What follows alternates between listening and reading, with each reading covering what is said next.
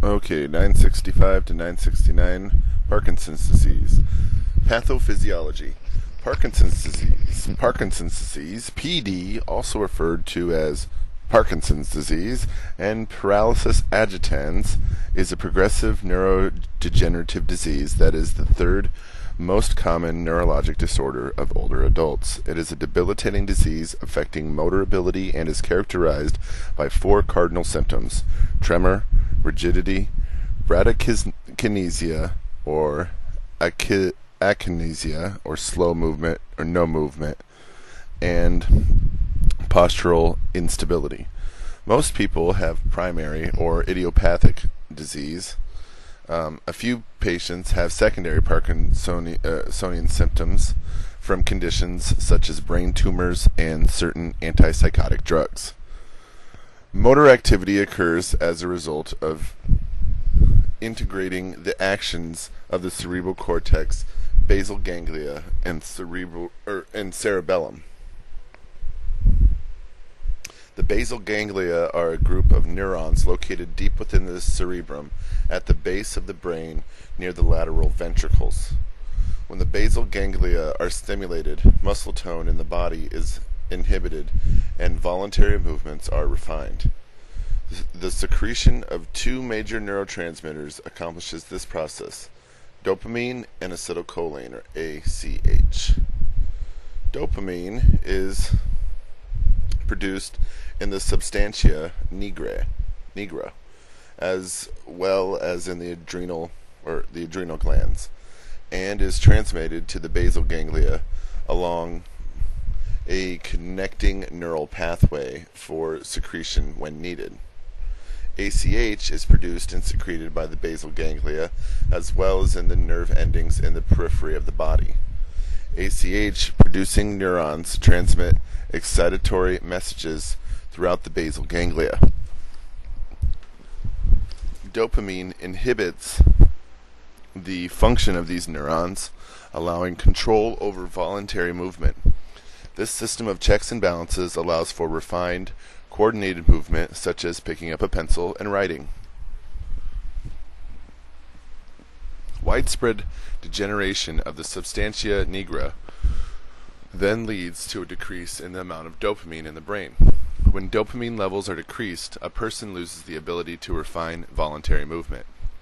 The large number of excitatory ACH secreting neurons remain active, creating an imbalance between excitatory and inhibitory neuronal activity. The resulting excessive excitation of neurons prevents a person from controlling or initiating voluntary movement. Not only does PD interfere with movement as a result of dopamine loss in the brain, it also reduces the sympathetic nervous system influence on the heart and blood vessels. This loss results in the orthostatic hypotension frequently seen in the patient with PD. PD is separated into stages according to the symptoms and degree of disability. Table 44.5 shows that. Stage 1 is a mild disease with unilateral limb involvement, whereas the patient with stage 5 disease is completely dependent in all ADLs. Other classifications refer simply to mild, moderate, and severe disease. Etiology and genetic risk. Although the exact cause of PD is not known, it is probably due to environmental and genetic factors. Exposure to pesticides, herbicides, industrial chemicals, and metals, as well as drinking well water, being over the age of 40, and having reduced estrogen levels are known risk factors for the development of PD. Well water. Genetic considerations. A number of inherited forms of the disease are associated with gene mutation. Genetic mutation has been identified in some families with PD. Of the 9 genes identified, the Parkin1 gene, or on chromosome 4, has been the most studied. In the presence of a genetic mutation, alpha-synuclein, a major component of Lewy bodies, is produced and thought to contribute to neuronal death. Table 44.5 Stages of Parkinson's disease. Stage 1, initial stage. Unilateral limb involvement. Minimal weakness, hand and arm trembling. Stage 2, mild stage. Bilateral limb involvement. Mask-like facies and slow shuffling gait. Stage 3, moderate disease. Postural instability. Increased gait disturbances. Severe disability. So that was stage 3, moderate postural instability, increased gait disturbances. And then stage 4 is severe disability, and that's akinesia and rigidity. And stage 5 is complete ADL dependence. Incidence and prevalence.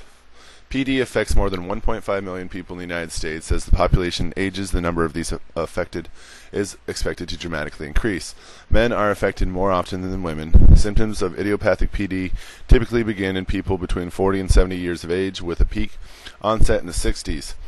Young onset PD typically occurs in people 21 to 40 years of age. The disease progresses faster in patients who are older at diagnosis.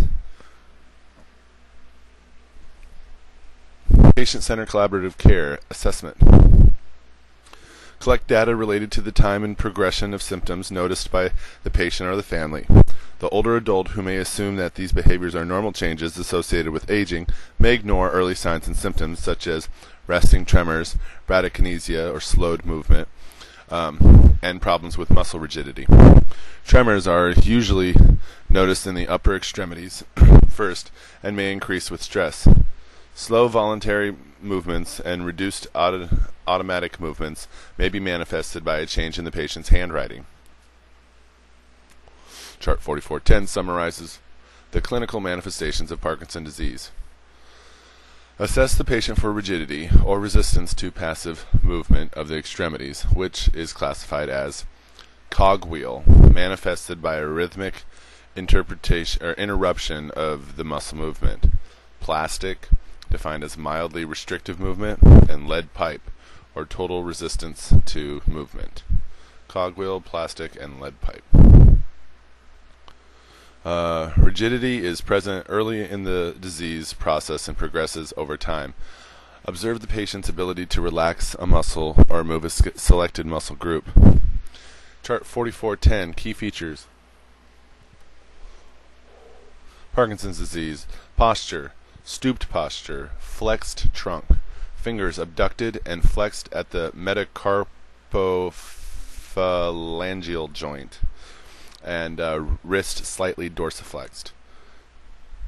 Gait, slow and shuffling, short, hesitant steps, propulsive gait, difficulty stopping quickly. Motor, bradykinesia or slow movement. Muscle rigidity, akinesia, tremors, pill rolling movement, mask-like facies, difficulty chewing and swallowing, uncontrolled drooling, especially at night, fatigue, difficulty getting into and out of bed, reduced arm swinging on one side of the body when walking. Micrographia, or change in handwriting, or handwriting gets smaller. Speech. Slow, low-pitched voice, dysarthria, or slurred speech, echolalia, automatic repetition of what another person says, and repetition of sentences, hypophonia, or soft voice, that's hypophonia, change in voice volume or articulation, autonomic dysfunction, things having to do with autonomic dysfunction would be orthostatic hypotension, excessive perspiration, oily skin, seborrhea, flushing, changes in skin texture, blepharospasm or eyelid spasm, psychosocial assessment, emotional labial, emotionally labil, depressed, paranoid, easily upset, rapid mood swings, cognitive impairments, i.e. dementia, delayed reaction time, sleep disturbances.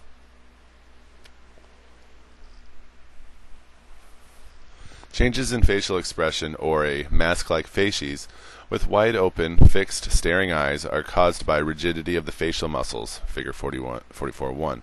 This rigidity can lead to difficulties in chewing, swallowing, particularly if the pharyngeal muscles are involved. As a result, the patient may have inadequate nutrition. Uncontrolled drooling may occur. Some patients develop dementia later as the disease progresses. In addition to changes in voluntary movement, many patients experience autonomic nervous system symptoms such as excessive perspiration and orthostatic hypotension. Orthostatic hypotension was originally thought to be a side effect of levodopa therapy. However, it is probably related to loss of sympathetic innervation in the heart and blood vessel response. The diagnosis of PD is made on the basis of clinical findings after other neurologic diseases are eliminated as possibilities. There are no specific diagnostic tests.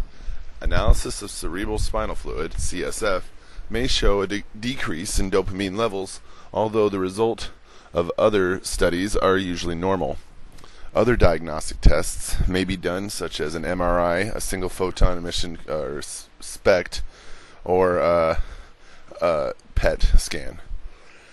Common nursing diagnoses and collaborative problems. Nursing diagnoses that often apply to patients with Parkinson's disease include impaired physical mobility related to neuromuscular impairment, risk for falls related to decreased muscle strength, muscle rigidity, and orthostatic hypotension, risk for self-care deficit related to neuromuscular impairment, risk for impaired verbal communication related to facial muscle rigidity, chronic confusion related to dementia, risk for imbalanced nutrition, less than body requirements related to dysphagia.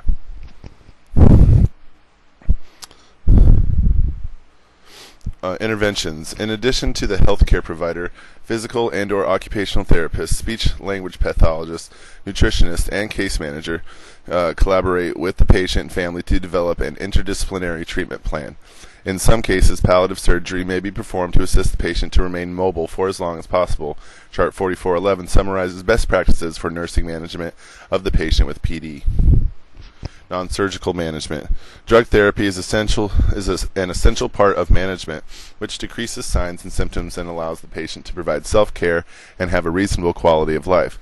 One of the most important desired outcomes is that the patient will improve mobility or movement, a basic human need.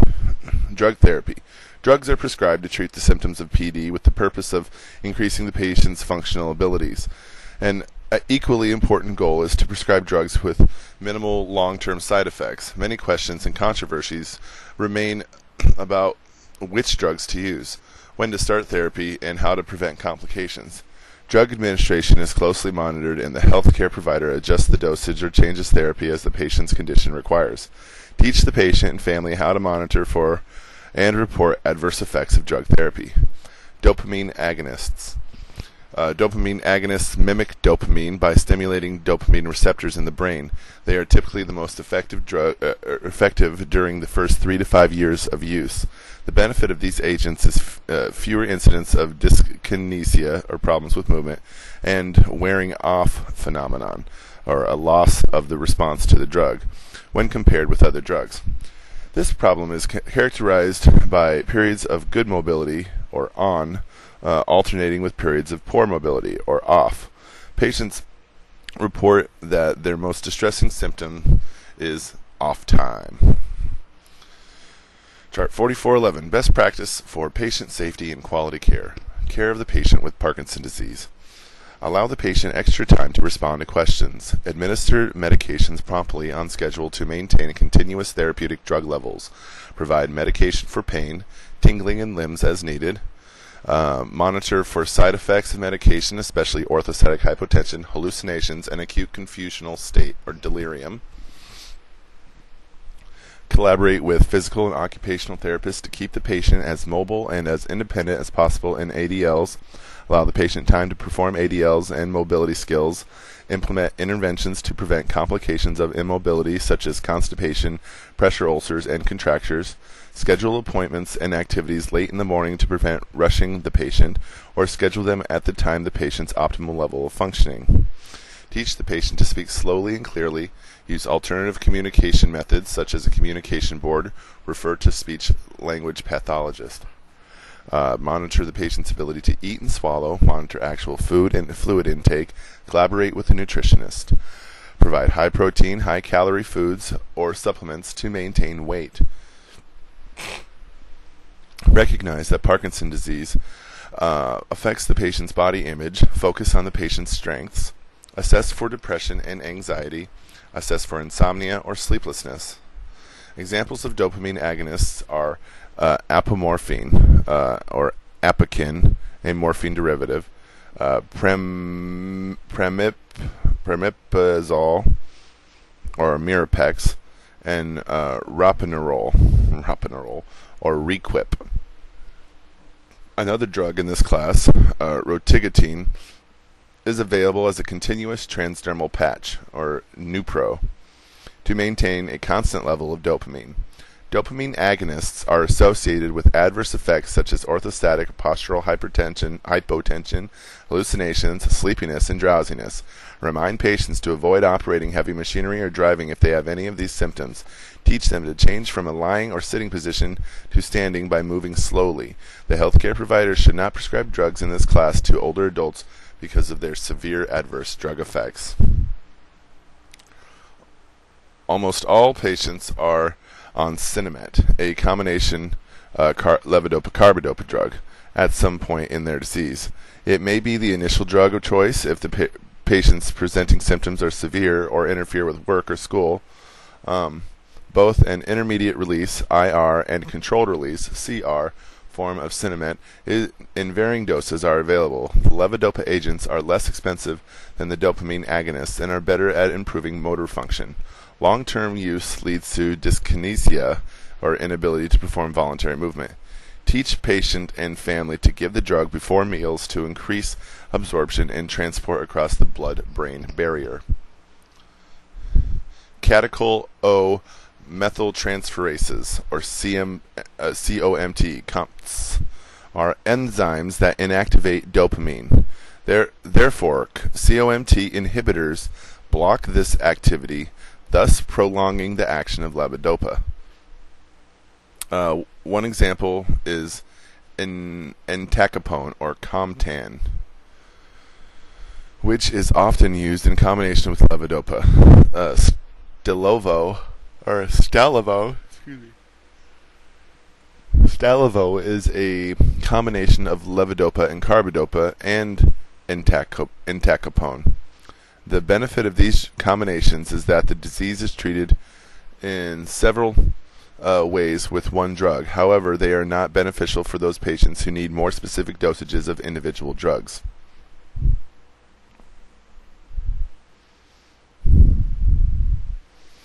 Monoamine oxidase type B, MAOB inhibitors, MAOIs, are more popular for use in patients with early or mild symptoms of PD.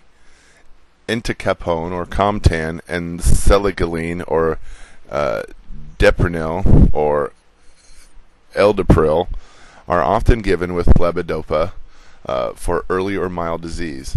A newer MAOI for PD is rascaline mesylate, or Azilect, which can be given as a single dose or with levodopa. These drugs slow the main type B, or monoamine oxidase, in the brain, increasing dopamine concentrations and helping reduce the clinical manifestations of PD.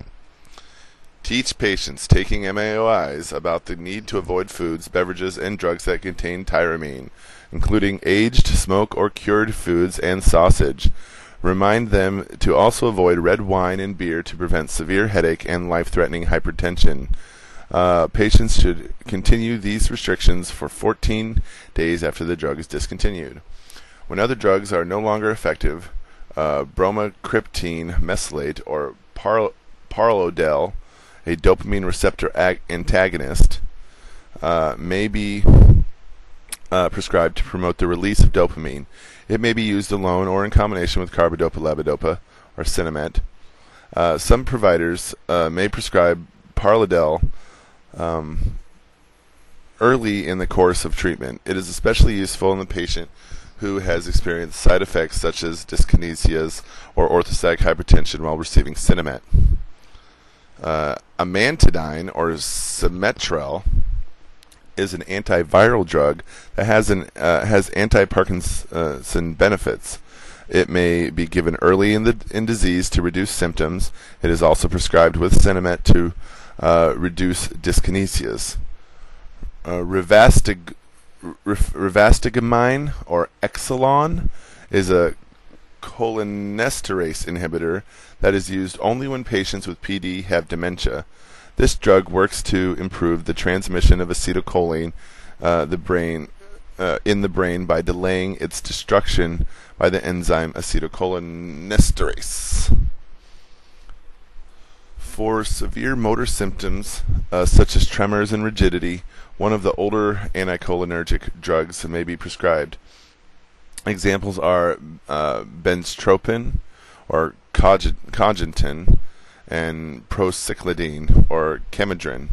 These drugs should be avoided in older adults because they can cause acute confusion, urinary retention, constipation, dry mouth, and blurred vision. For these reasons, they are not prescribed today as often as in the past. Newer and safer drugs are now available. For the patient on any long-term drug therapy regimen, drug tolerance or drug toxicity often develops. Drug toxicity may be evidenced by delirium or acute confusion, cognitive impairment, decreased effectiveness of the drug, or hallucinations.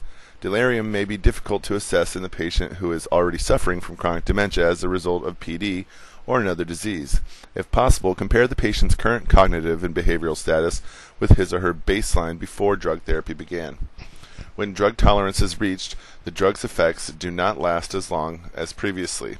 The treatment of PD drug toxicity or tolerance includes a reduction in drug dose, a change of drug or in the frequency of administration, a drug holiday, particularly with levodopa therapy. During a drug holiday, which typically lasts up to 10 days, the patient receives no drug therapy for PD. Carefully monitor the patient for symptoms of PD during this time and document assessment findings. Exercise and ambulation. A freezing gait and postural instability are major problems for patients with PD. Non-traditional exercise programs such as yoga and tai chi may help elevate mood, as well as improve mobility in the early stage of the disease. Early in the disease process, collaborate with the physical and occupational therapist to plan and implement a program to keep the patient mobile and flexible by incorporating active and passive range of motion exercises, ROM, muscle stretching, and activity. Remind the patient to avoid concentrating on his or her feet when walking to prevent falls. So remind the patient to avoid concentrating on his or her feet when walking to prevent falls. Don't concentrate on your feet. Self-management. In collaboration with the rehabilitation team, encourage the patient to participate as much as possible in self-management, including ADLs. The team makes up the environment conducive to independence in activity and as stress-free and safe as possible. Occupational and physical therapists provide training in ADLs and the use of adaptive devices as needed to facilitate independence. The occupational therapist, OT, evaluates the patient for the need for adaptive devices, e.g. special utensils for eating. Injury prevention. Patients with PD tend to not sleep well at night because of drug therapy and the disease itself. Some patients nap for short periods during the day and may not be aware that they have done so. This sleep misperception may put the patient at risk for injury. For example, he or she may fall asleep while driving an automobile. Therefore, teach the patient and family to monitor the patient's sleeping pattern and discuss whether he or she can operate machinery or perform other potentially high-risk tasks safely. Nutrition. Collaborate with a nutritionist, registered dietitian, and RD to evaluate the patient's food intake and ability to eat. The patient's intake of calcium, vitamin K, and other nutrients is evaluated, especially in the patient who is susceptible to falling or has difficulty swallowing. The RD considers the patient's bowel habits and adjusts the diet if constipation occurs. If the patient has trouble swallowing, collaborate with a speech-language pathologist, SLP, for an extensive swallowing evaluation. Based on these findings in the patient interview, an individualized nutritional plan is developed. Usually a soft diet or thick, cold fluids such as milkshakes are more easily tolerated. So, vitamin K and calcium are important. Small frequent meals or a commercial powder such as Thicket, love it, added to liquids may assist the patient who has difficulty swallowing. Elevate the patient's head to allow easier swallowing and prevent aspiration. Remind UAP and teach the family to be careful when serving or feeding the patient. The SLP can be very helpful in recommending specific feeding strategies. Be sure the UAP record food intake daily or as needed. The patient loses weight because of altered food intake and the increased number of calories burned secondary to muscle rigidity. Teach the family to weigh the patient once a week so that adjustments to the diet can be made as indicated. As the disease progresses and swallowing becomes more of a problem, supplemental feedings become the main source of nutrition to maintain weight, with meals and other foods taken as the patient can tolerate.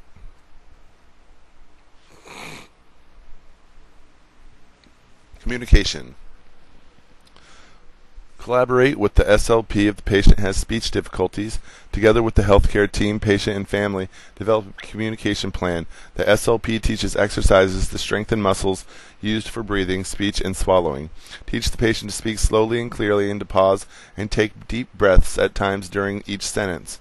Teach the family the importance of avoiding unnecessary environmental noise to increase the listener's ability to hear and understand the patient. Ask the patient to repeat words that the listener does not understand. Have the listener watch the patient's lips and nonverbal expressions for cues as to the meaning of the conversation.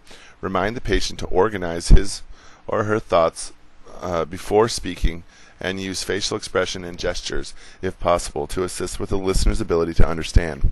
If the patient cannot communicate verbally, he or she can use alternative methods of communication, such as a communication board, mechanical voice synthesizer, computer, or personal digital assistant, PDA.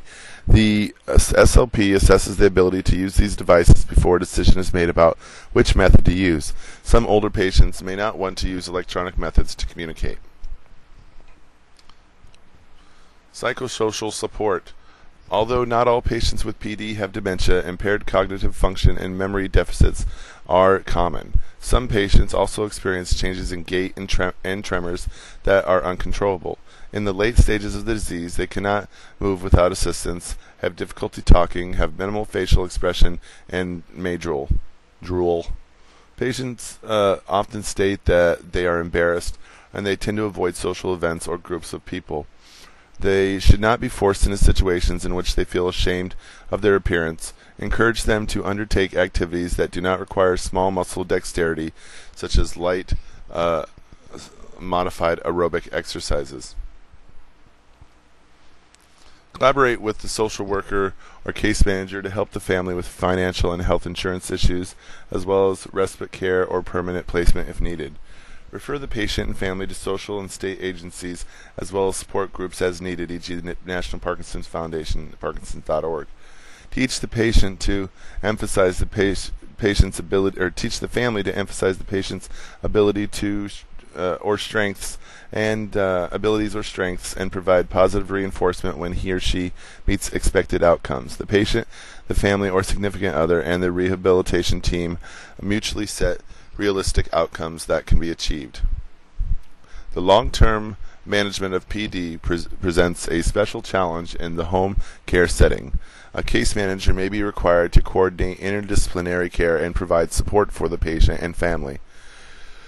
Impaired mobility affects the patient's daily lifestyle, including sexuality. The case manager or home care nurse uses a holistic approach to ensure that psychosocial as well as physical needs are addressed. As the disease progresses and drug effectiveness decreases, refer the family to a palliative care organization or hospice. Referral sources can be obtained from the Center to Advanced Palliative Care, capc.org. Which advocates applying the principles of palliative care to chronic disease. Chapter 9 discusses palliative and hospice care in detail. Surgical management. Several options are available if surgery for the patient with PD is needed. Surgery is a last resort when drugs are not effective in symptom management. The most common surgeries are stereotactic pallidotomy and thalamotomy.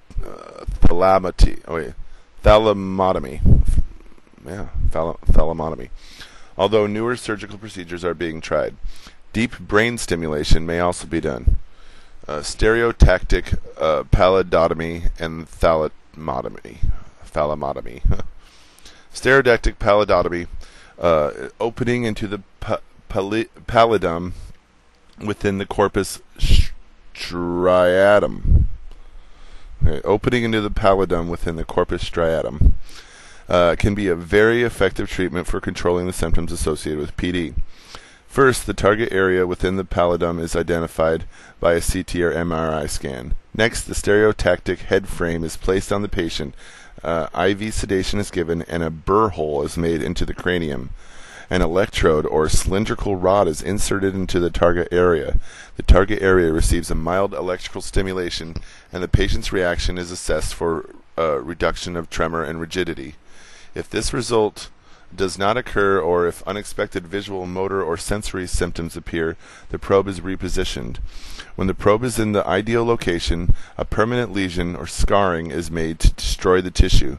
The patient is monitored in the post-anesthesia care unit or PACU for about 1 hour and then is returned to the inpatient unit for continuing post-operative care.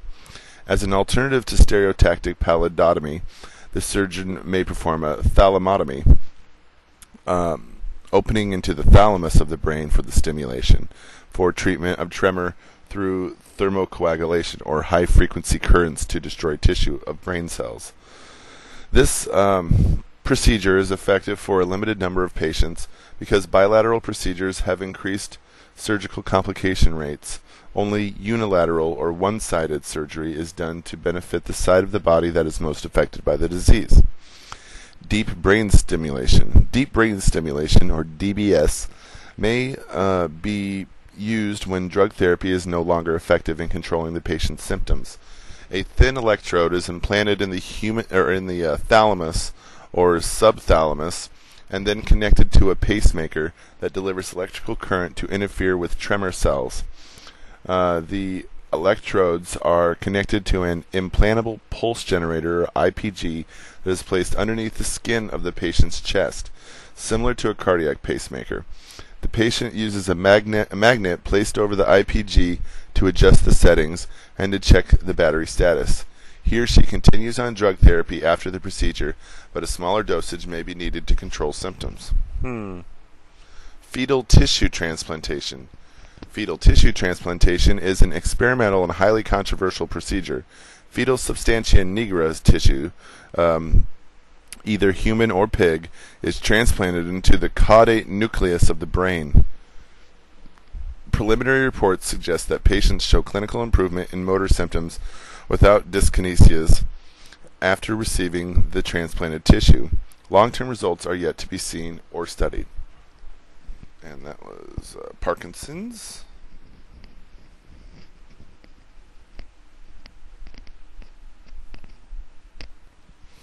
Okay, on 1002 to 1009, MS and ALS. Multiple sclerosis. Multiple sclerosis, MS, is a chronic autoimmune disease that affects the myelin sheath and conduction pathway of the central nervous system, or CNS. It is one of the leading causes of neurologic disability in young adults. This chronic disease is characterized by periods of remission and exacerbation, or flare. Patients progress at different rates and over different lengths of time. However, as the severity and duration of the disease progresses, the periods of exasperation become more frequent. Patients with MS have a normal life expectancy as long as the effects of the disease are treated. A major concern reported by most patients is how long it takes to establish a diagnosis of MS.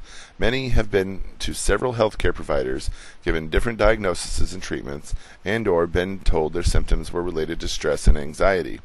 All too often, the patient and family are relieved to finally have a diagnosis, but express anger and frustration that it prevented the start of appropriate treatment. Therefore, establish open and honest communication with the patient and allow him or her to share frustrations, anger, and anxiety. Pathophysiology. Multiple sclerosis is characterized by an inflammatory response that results in diffuse, random, or patchy areas of plaque in the white matter of the CNS. When this occurs, the myelin sheath is damaged and its thickness is reduced, or demyelinated. Myelin is responsible for the electrochemical transmission of impulses between the brain and the spinal cord and the rest of the body. Impulses are transmitted but are not as effective as before. Over time, they may be completely blocked. The white fiber tracts, or axons, that connect the neurons in the brain and spinal cord are generally involved in MS.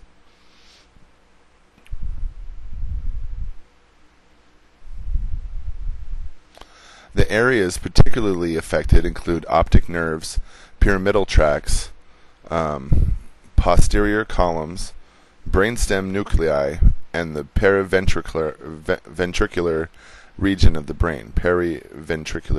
the brain. Eventually, with repeated exacerbations of the disease, damage to the axons becomes permanent. Major types of MS include relapsing or remitting, primary progressive, secondary progressive, and progressive relapsing. The classic picture of the relapsing remitting type of MS, or RRMS, occurs in most of the cases. The course of the disease may be mild or moderate, depending on the degree of disability. Symptoms develop and resolve in a few weeks to months, after which the patient returns to baseline. Primary progressive MS, or PPMS, involves a steady and gradual neurologic deterioration without remission of symptoms.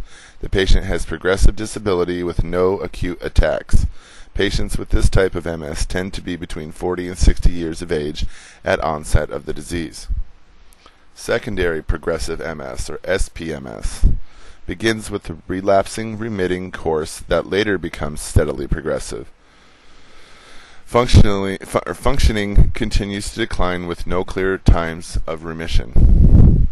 And then progressive relapsing MS, or PRMS, is characterized by frequent relapses with some partial recovery, but not a return to baseline. Progressive, cumulative symptoms and deterioration occur over several years. Etiology and genetic risk. The exact cause of MS remains unknown and is very complex. Research continues on viral, immunologic, and genetic and environmental etiologic factors. Viruses are well recognized as causes of demyelination and inflammation. Therefore, it may be possible that a virus or other infectious agent is the triggering factor in MS. Although a number of viruses may have been studied, no single virus has been identified as causing MS in genetically predisposed people. Genetic predisposition is determined by a pattern of antigens, in particular HLA, DR2, and DQ6.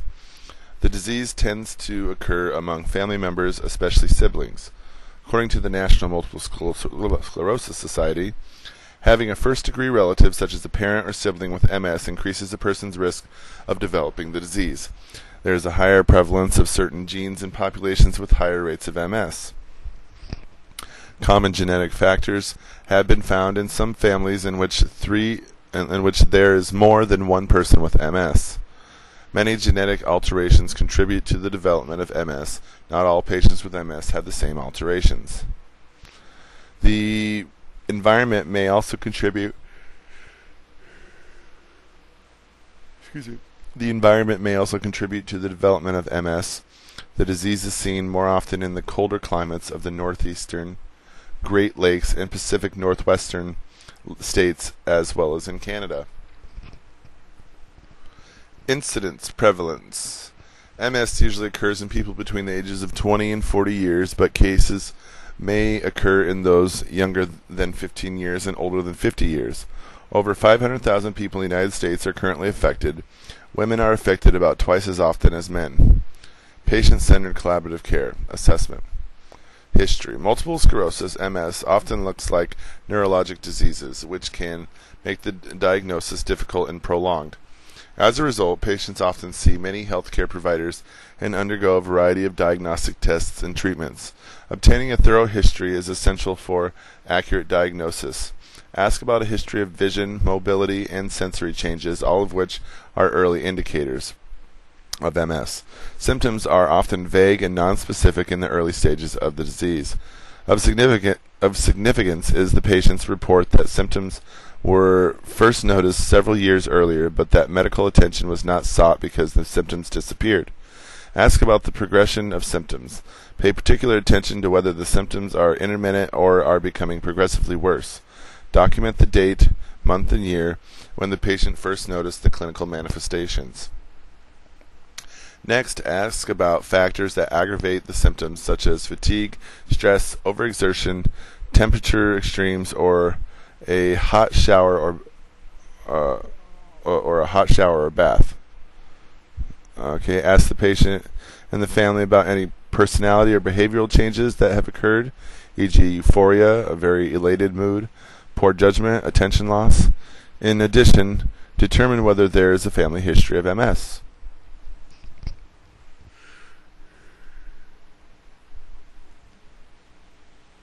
Physical assessment, clinical manifestations. Multiple sclerosis produces a wide variety of manifestations. Chart 45:15. Any myelinated fibers of the brain and spinal cord may be affected. To determine a patient's specific manifestations, perform a complete neurologic assessment as described in Chapter 43. First, assess the patient's ability to move. The patient often reports increased fatigue and stiffness of the extremities, particularly the legs. Fatigue is one of the most disabling manifestations, affecting almost all patients with MS. Unlike fatigue in others, MS fatigue is associated with continuous sensitivity to temperature.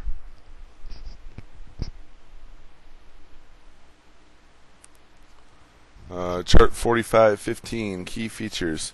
Multiple sclerosis, muscle weakness and spasticity, fatigue, intention tremors, dysmetria or inability to direct or limit movement, numbness or tingling sensations, paresthesia, hypalgesia,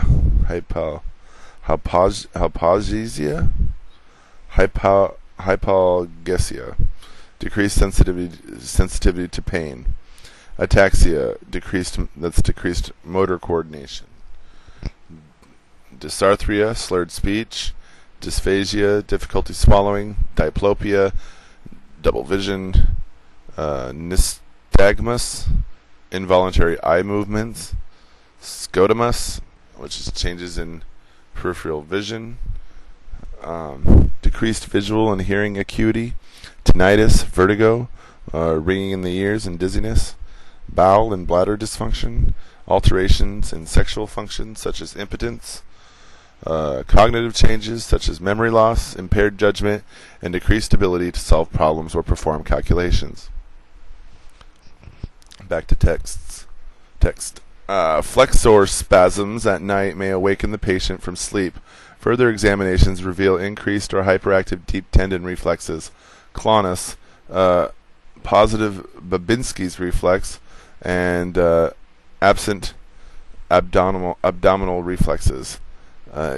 Gait may be unsteady because of leg weakness and spasticity.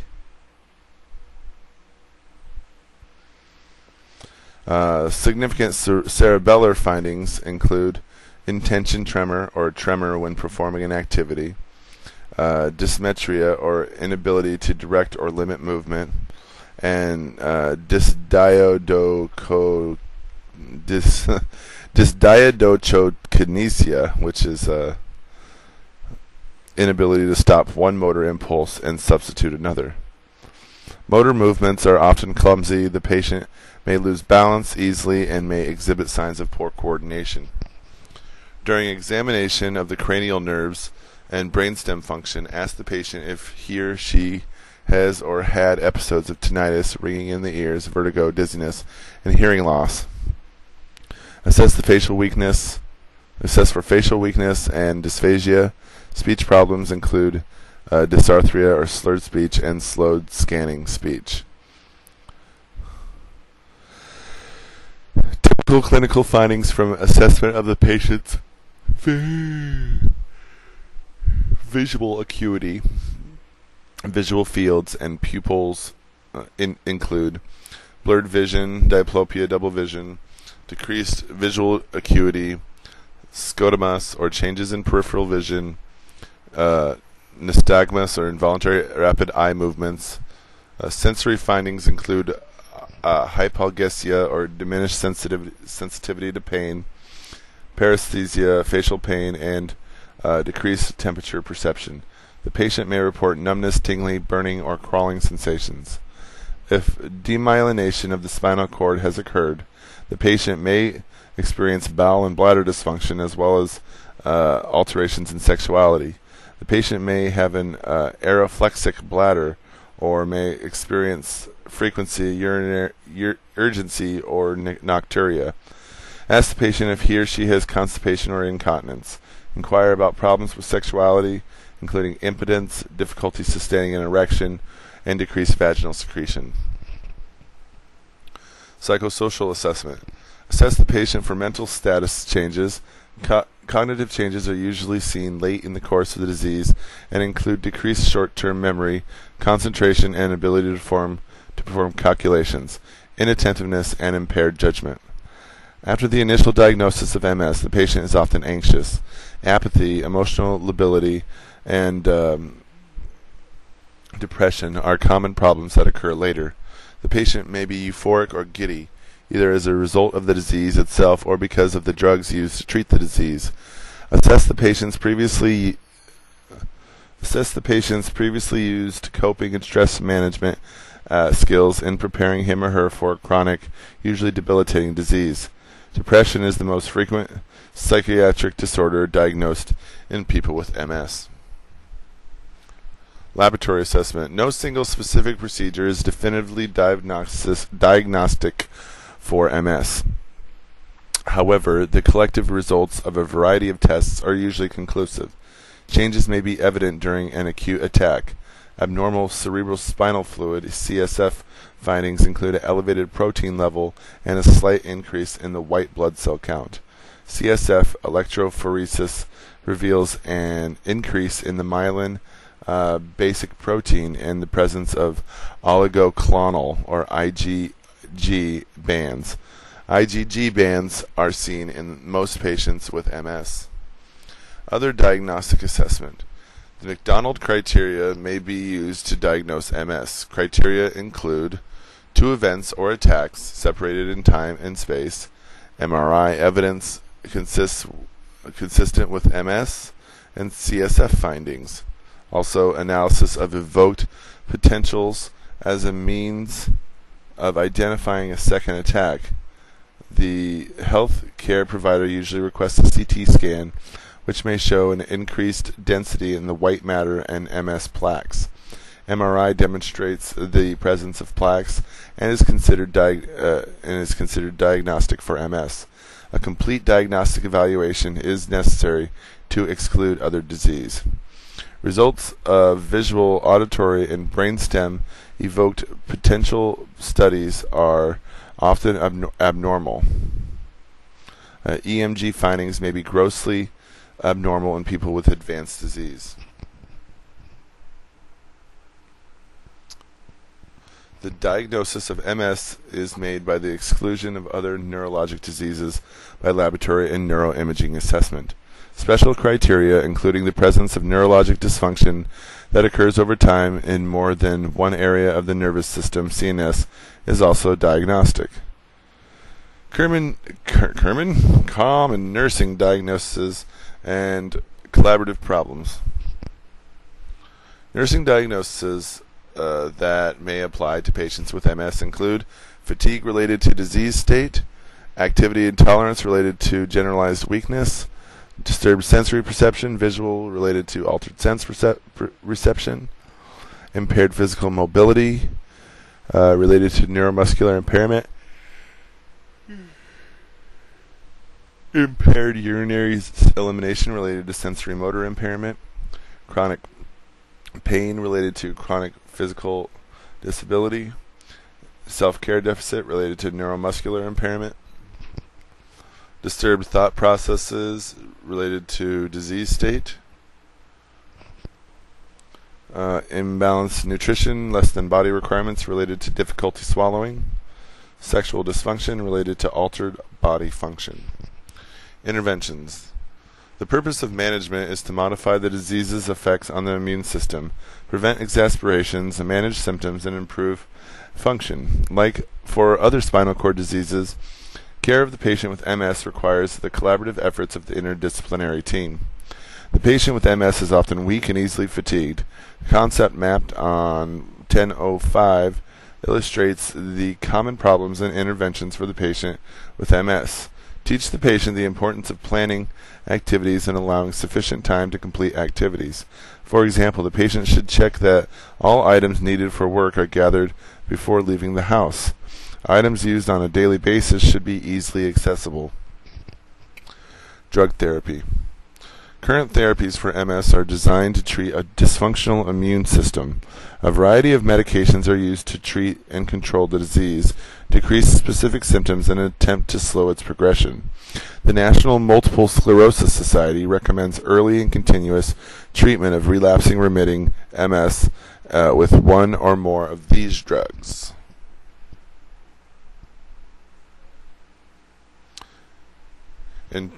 Interferon beta, or Avonex, also called Avonex, Betaseron, or Rebif, an immunomodulator that modifies the course of the disease and has antiviral effects.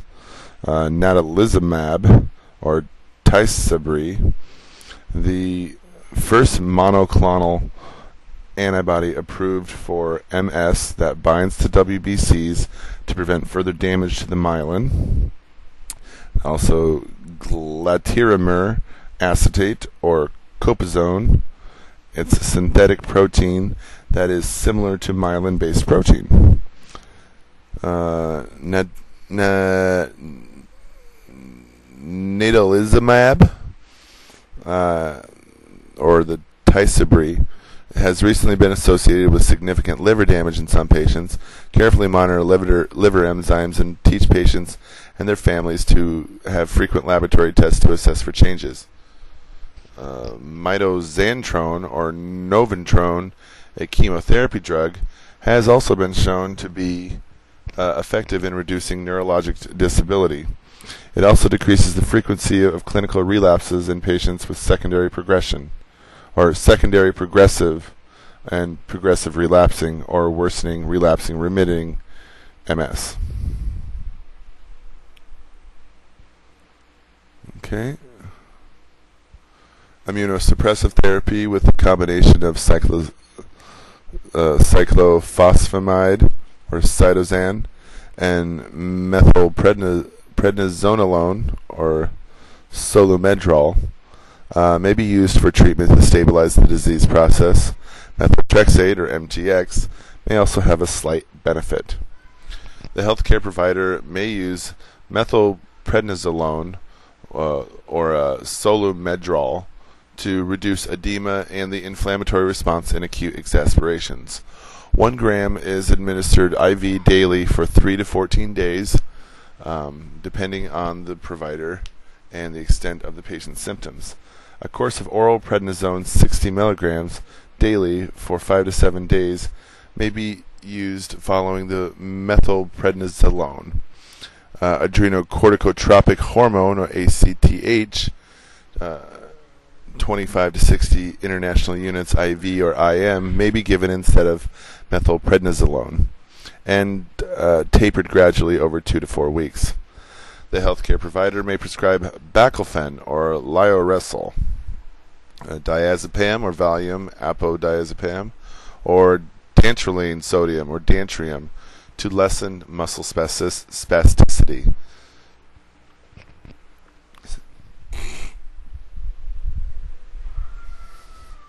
Severe spasticity may be treated with intrathecal baclofen, or ITB, administered through a surgically implanted pump. A surgical tendon release may also be performed by the physician if spasms prevent the patient from learning mobility and ADL skills.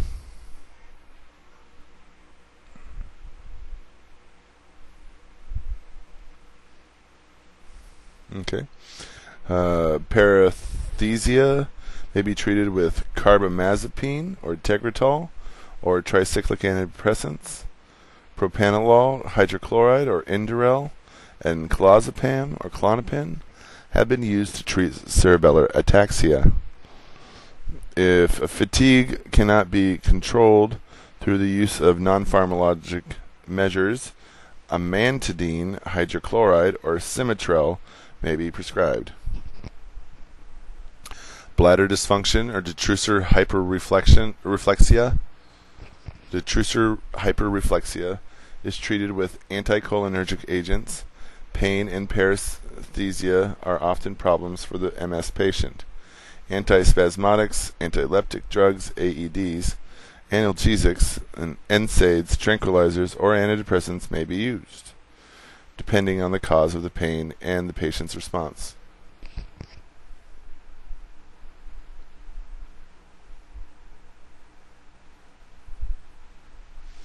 Promoting mobility and managing symptoms. In collaboration with physical and occupational therapists, plan an exercise program that includes ROM exercises and stretching and strengthening exercises. Emphasize the importance of avoiding rigorous activities that increase body temperature. Increased body temperature may lead to increased fatigue. Diminished motor ability and decreased visual acuity results from changes in the conduction abilities of the injured axons.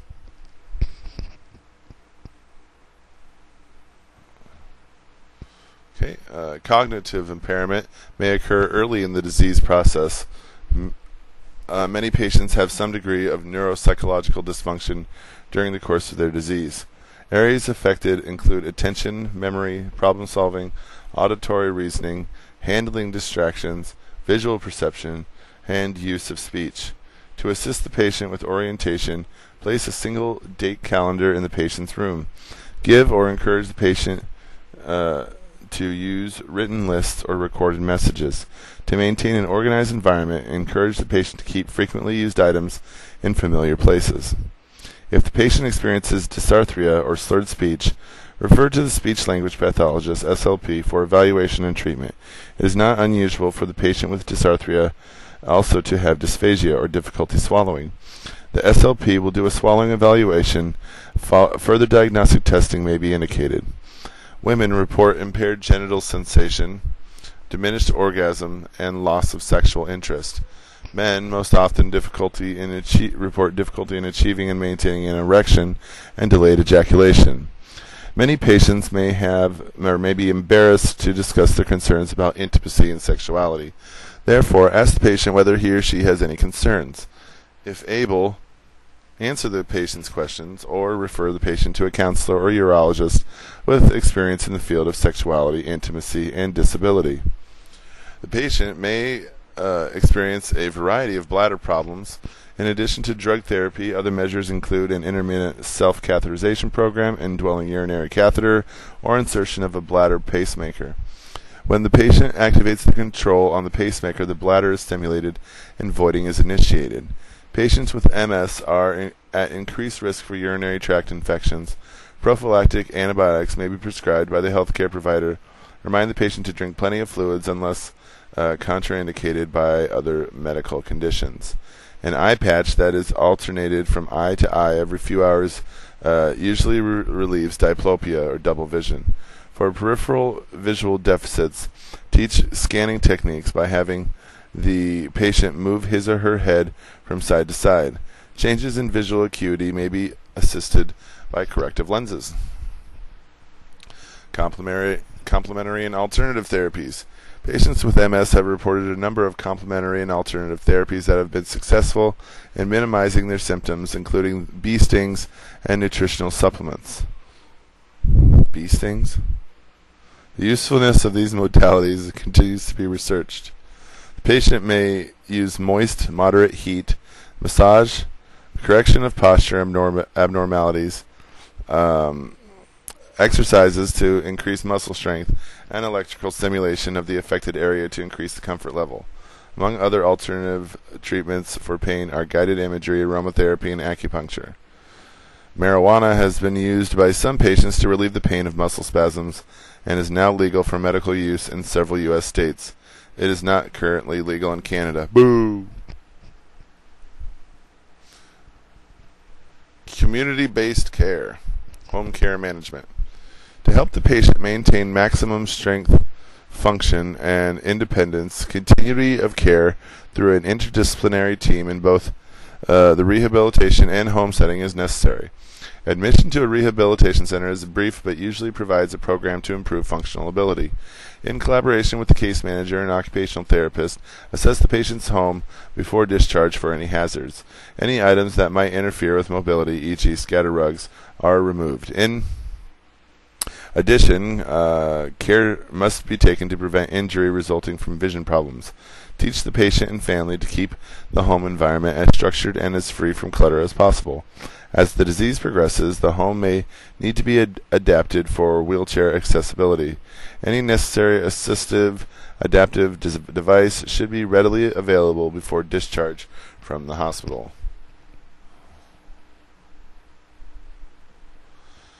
Health teaching. The healthcare provider explains to the patient and family the development of MS and the factors that may exacerbate the symptoms.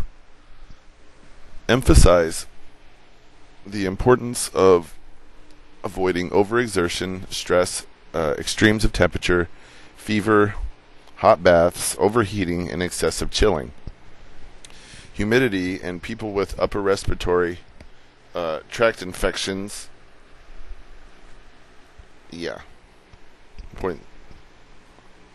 Emphasize the importance of avoiding exertion, stress, extremes of temperature, fever, hot baths, overheating, and excessive chilling, humidity, and people with upper respiratory tract infections. So avoid those people.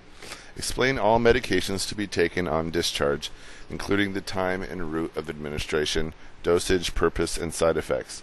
Teach the patient how to differentiate expected side effects from adverse or allergic reactions, and provide the name of a resource person to call if questions or problems occur. Provide written instructions as a resource for the patient and caregivers at home. The physical therapist develops an exercise program appropriate for the patient's tolerance level. The patient is instructed in techniques for self-care, daily living skills, and the use of required adaptive equipment, such as walkers and electric carts. Include information related to bowel and bladder management, skin care, nutrition, and positioning techniques. Chapter 8 describes in detail these aspects of chronic illness and rehabilitation. Teach patients about the importance of obtaining adequate rest and avoiding undue stress. It is equally important for them to engage in regular social activities. Often patients are anxious and worry about how long their remission will last or when the disease will progress. Because personality changes are not unusual, teach the family or significant others strategies to enable them to cope with these changes. For example, the family may develop a nonverbal signal to alert the patient to potentially inappropriate behavior, e.g., a talkative person may be reminded to be quiet if a family member displays a prearranged signal. This action avoids embarrassment for the patient. Healthcare resources. Resources required by the patient depend on the course of the disease and the complications that occur. Patients often are able to live completely independent or may need some assistance. In severe disease, placement in an assisted living or long-term care facility may be the best alternative. The population of young and middle-aged residents in these settings is increasing as people with chronic disabling diseases live longer. Refer the patient and family members or significant others to the local chapter of the National Multiple Sclerosis Society. Other community resources include meal delivery services, e.g. Meals on Wheels, transportation services for the disabled, and homemaker services. And that was multiple sclerosis. Okay, amyotrophic lateral sclerosis, pathophysiology. Amyotrophic lateral sclerosis, ALS, also known as Lou Gehrig's disease, is an adult-onset upper and lower motor neuron disease. It is characterized by progressive weakness, muscle wasting, and spasticity, eventually leading to paralysis. Beginning in one area of the body, motor weakness and deterioration spread until the entire body is involved, including the ability to talk, swallow, and breathe. As a result of loss of lower motor neurons, LMNs, found in the spinal cord and brainstem, the muscles they connect to weaken, atrophy, and die.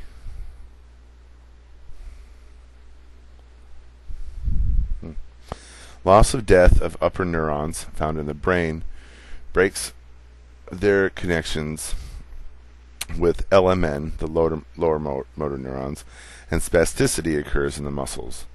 Death typically occurs within 3 years of diagnosis due to respiratory failure. There is no known cause, no cure, no specific treatment, no standard pattern of progression, and no method of prevention. Jeez, it's a bad one. Unlike with many other neurodegenerative diseases, the sensory and autonomic nervous systems are not involved.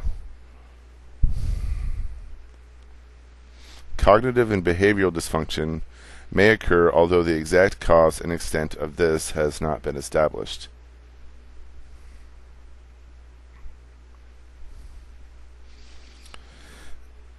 Amyotrophic lateral sclerosis may occur at any age, but it is not common. The usual age of onset is between 40 and 70 years. The incidence increases with each decade of life. ALS is more common in men than in women. More recently diagnosed patients appear to have slower disease progression than patients seen before 2001, which has been suggested to be due to lifestyle and environmental changes. The cause of the disease is unknown. Researchers are exploring interaction of genetic, viral, and environmental factors as potential causes. Patient-centered collaborative care assessment. The clinical manifestations of ALS include fatigue, muscle atrophy, and weakness. Early symptoms are listed in Chart 4516. Along with the motor changes, cognitive changes may be noted in thinking and planning processes. As the disease progresses, muscle atrophy, particularly of the trapezius and sternocleidomastoid muscles, develops. Eventually, the respiratory muscles become involved, leading to respiratory compromise, pneumonia, and death. Diagnosis is based on clinical and diagnostic test findings and by ruling out other causes of the motor changes. There is no specific test to diagnose ALS, but creatine kinase, or CK, is increased. The electromyogram, or EMG, demonstrates fibrillations and fasciculations of the muscles. A muscle biopsy specimen typically demonstrates small, angulated atrophic fibers. Other diagnostic studies reveal motor strength deficits in serial muscle testing. Abnormal pulmonary function test results, such as decreased vital capacity, less than 2 liters, and dysphagia, difficulty swallowing. Interventions. There is no known cure for ALS, but an interdisciplinary approach is needed for maintaining optimum functioning in end-of-life care. Riluzole, or Rilutech, is the only drug approved by the Food and Drug Administration for use with ALS patients. It is not a cure, but it does extend survival time. The usual dose is 50 milligrams twice daily on an empty stomach. The patient is monitored for liver toxicity from the drug by frequent measures of liver enzymes, such as alanine, aminotransferase ALT, and aspartate, or aminotransferase AST. Teach him or her the importance of keeping all follow-up appointments. The health care provider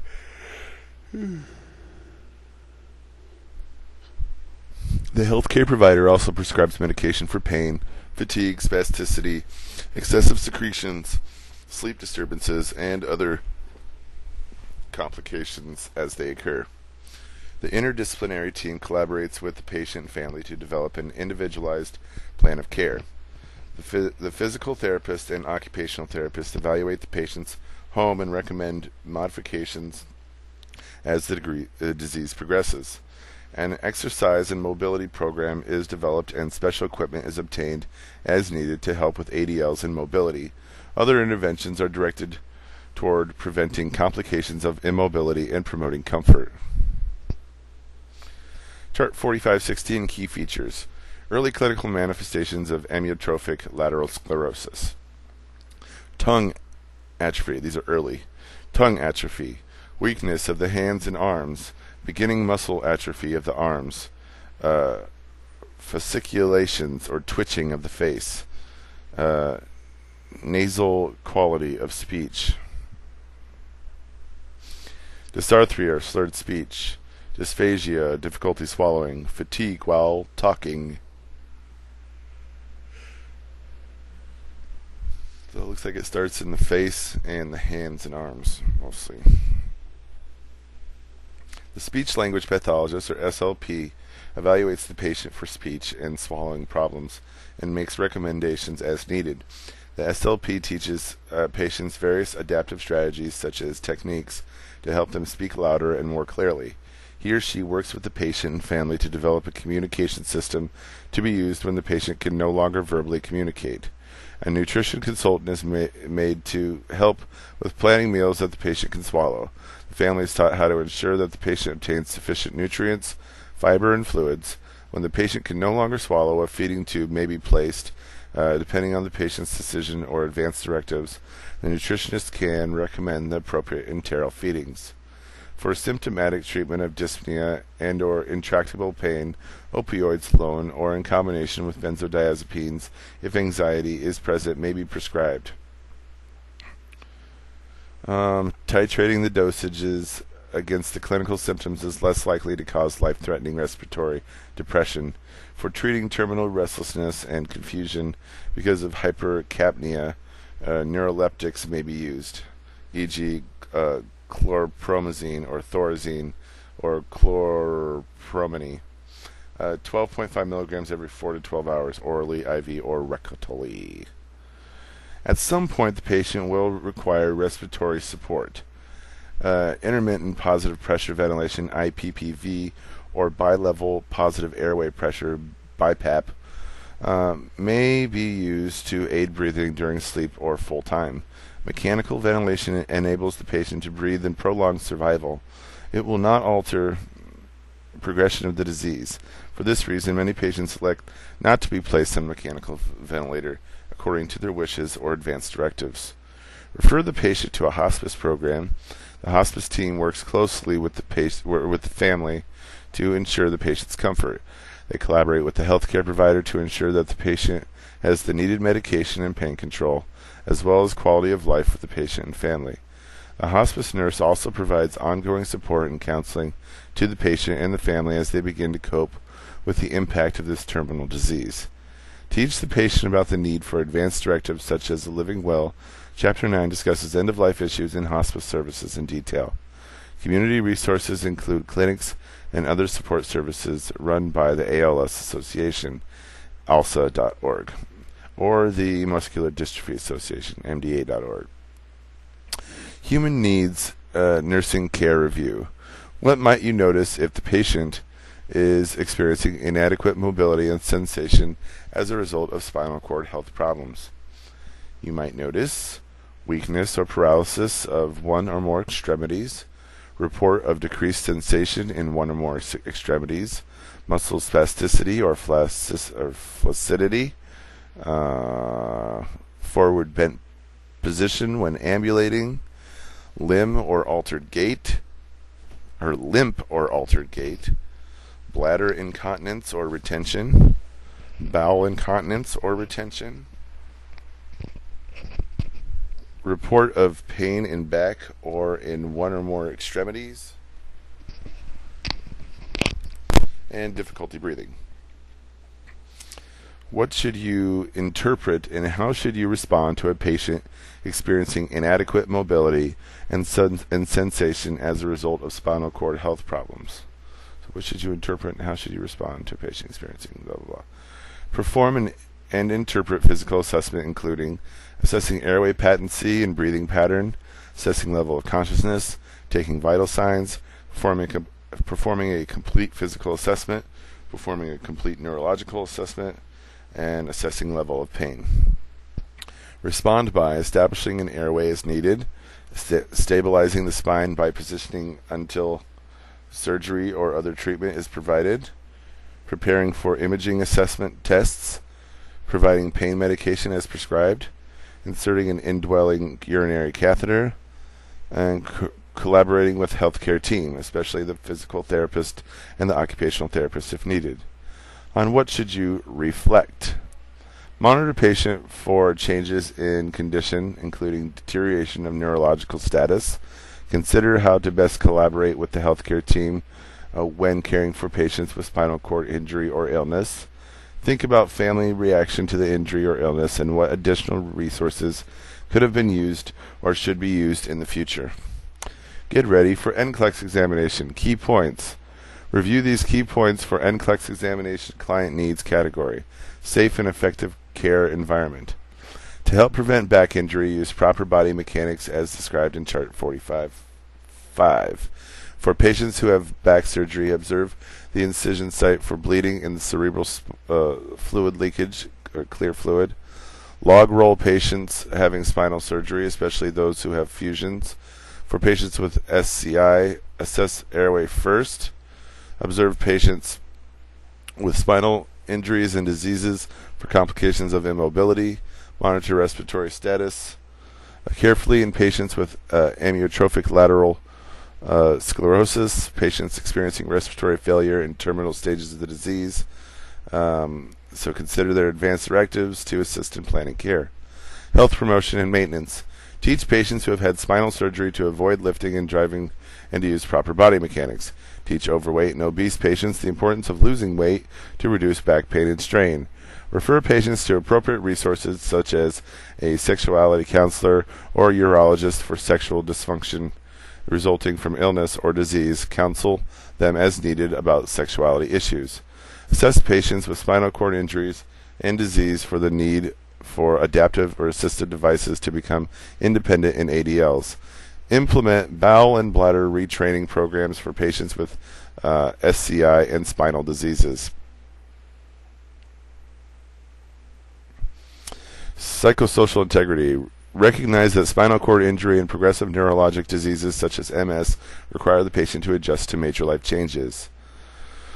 Determine patient and family coping strategies to help patients adjust to spinal trauma or disease. Encourage patients to share their feelings about life-altering SCI or neurodegenerative disease.